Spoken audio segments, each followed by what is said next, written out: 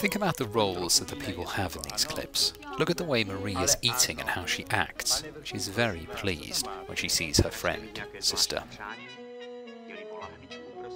Ale ne, něco sám vyberte, 2 deci.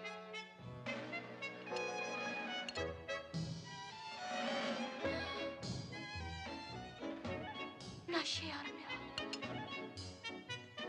Nedívejte se tam. Vy jste tady. Tady je to hezký, že? Tak to jste vy. Sestra mi o vás moc vyprávěla. Ani mi nepředstavíš? Já jsem sestra Jarmilka. They basically, through the course of the film, take men who spend a lot of money on them for a ride. Watch as Marie 1 eats as much as she can.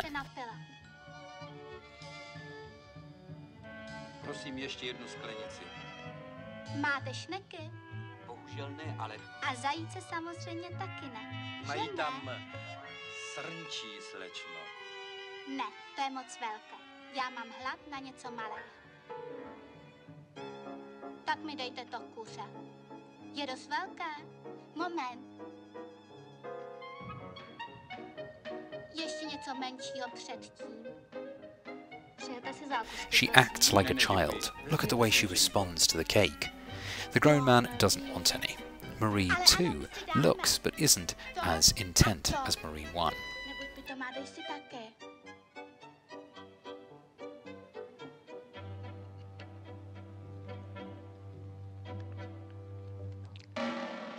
She greedily devours the cake, flicking food into the man's face. She eats messily, like a child. Is it possible to see Marie 1 as a representation of the id here? What do you think Czechoslovakia is saying about the id? Allowing it to enjoy itself, stuffing its face, the sense of gluttony. Bear in mind again the context of this film. 2 years before the Prague Spring, it's likely that there wasn't that much food around, and probably quite staid and serious. Czechoslovakia is using the elements of surrealism to poke fun at this attitude by having the girls act flightily, but ultimately taking each of the men for a ride.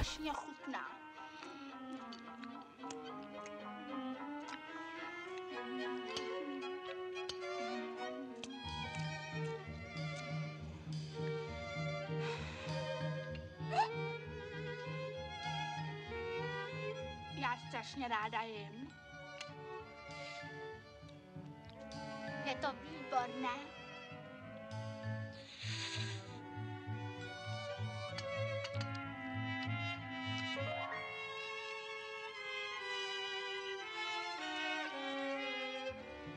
Máte děťátka? No, promiňte. To je ale horko, že? Notice the jump cuts and the change in filter as the ploy continues. The glasses pile up, and Marie 1 keeps eating, taking what she can. They are being very bad. Pane vrchní, a kouříte vůbec? Nemohl byste mi nabídnout cigaretu? Moment, já přece ještě jim. Vy ji ale kazíte. Máte něco s filtrem? Tak vidíte, takové svinstvo.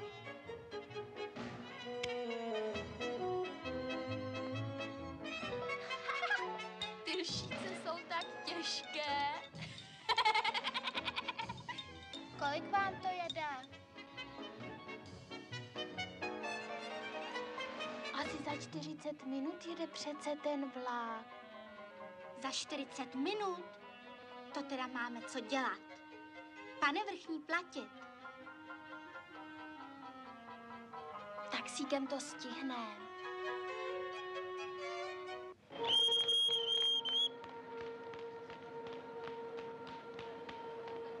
Hlavně, že neujel.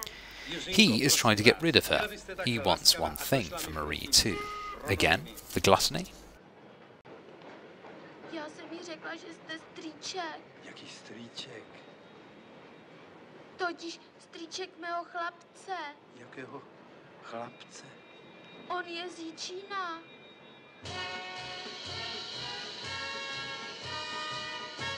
Ona to na mě řekla. Co pak? Že se tahal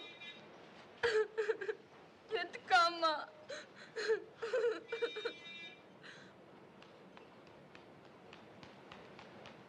Tak tady to máte.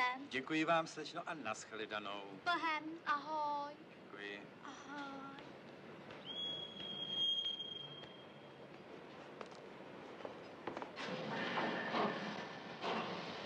Pardon.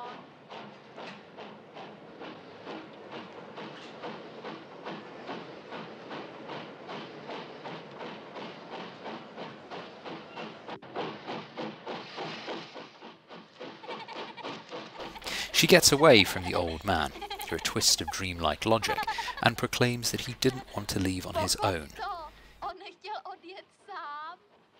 Páni. Pane železničář, kdy stavíte vlak poprvé? Ano, ten. Já nevím, ale možná příští stanici. Já myslela, že je to Orient Express. To máš jedno. Čechy jsou taky krásné. Čechy mé.